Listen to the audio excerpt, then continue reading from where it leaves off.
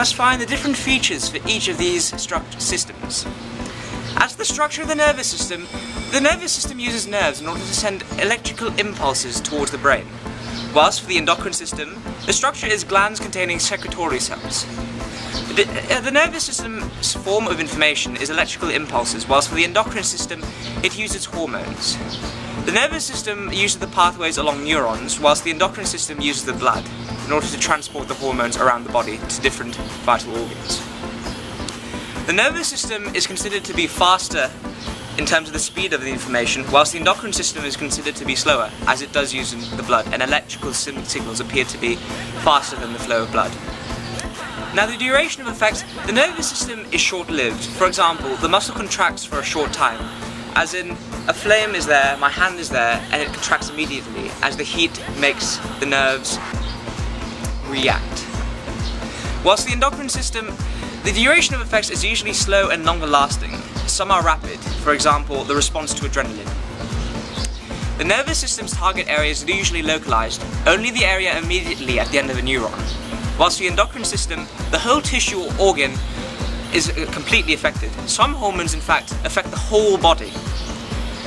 In terms of response, the nervous system uses muscle contraction or secretion by glands. Whilst the endocrine system, there are many responses. For example, the conversion of glucose to glycogen, protein synthesis, and rate of respiration. How hormones work? Now, as experts have said, a hormone is a chemical produced by an endocrine gland and is transported in the blood. Endocrine means that the gland produces hormones that are secreted into the blood system rather than into a duct. Hormones travel throughout the body, but only certain organs or tissues recognize each hormone and respond to it. These are referred to as target organs. Hormones coordinate the activities of the body, but in a different way to the nervous system. Hormones can affect the rate of metabolism, growth, and development. After they have performed their function, they are broken down by the liver. This is how hormones work. Situations when adrenaline might be released.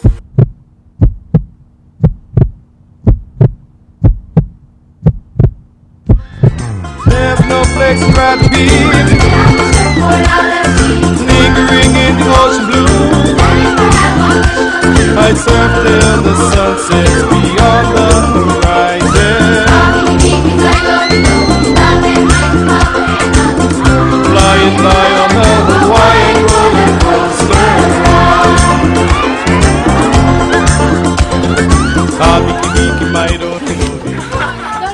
It was so funny. Oh god. Oh my god, I'm so tired. So hot in here. Oh my god. Oh my god.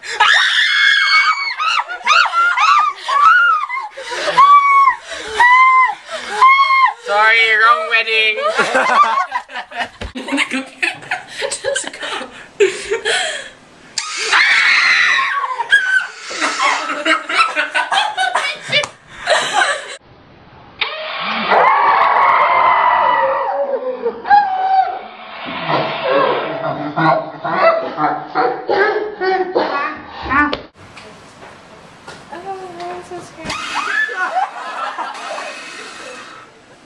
Hello, my name is Joshua Whyte, and I am here tonight to interview two stunningly beautiful young students from BSM on the topic of hormones in adrenaline. Thanks, Josh.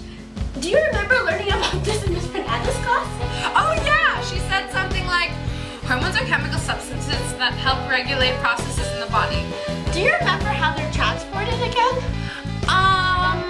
Hormones are secreted by glands and travel to their target organs in the bloodstream. Several hormones are involved in the female menstrual cycle.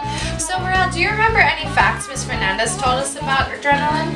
I think adrenaline targets the vital organs like the liver and the heart, and it prepares the body for action, for like fight or flight.